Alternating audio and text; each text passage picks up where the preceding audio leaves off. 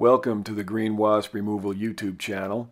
In today's video we have an update for you on the Wild Vespula Germanica Nest. This is the German wasp or Yellowjacket nest that was found in an old barn in Indiana back in May of 2022. It is now July 20th of 2022, and this video will show you the multiple female worker wasps from the first generation brood that are now fully active as the nest has expanded and grown. They're starting to build more envelope on the outside of the nest, and we'll show that to you now for just a few minutes here. As you may have seen from the other updates previous to this one, this nest is located in a very small wall cavity between the outside of the barn and the interior of the barn, and it's behind a piece of plexiglass that we drilled onto the frame of the barn so that we could more easily do these update videos without disturbing the nest too much. What you'll see here are a whole bunch of new female worker wasps running around that nest.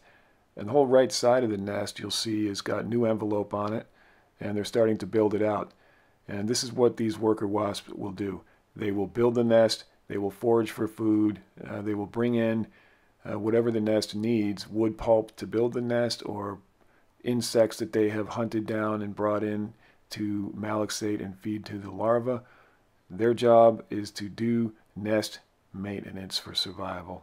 So rather than get them too stirred up, we just went ahead and did a real quick video today. So we're going to cover it back up here with the plastic that covers that plexiglass window. We will keep you updated on this nest as it grows. Thanks for visiting, and have a good one.